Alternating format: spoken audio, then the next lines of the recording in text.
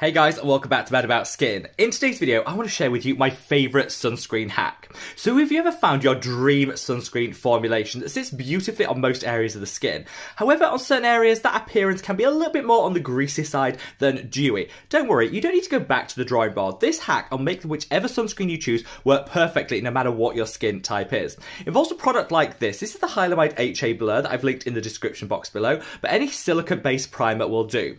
You take the sunscreen of your choice, apply it to the skin. Let it sink in for like 2 minutes, but instead of powdering over those slightly dewy areas, what you do is just put a small amount of the silicone primer on, and that'll mattify everything down. I apply my favourite sunscreen to my hand, which is coming across just a little bit on the dewy side.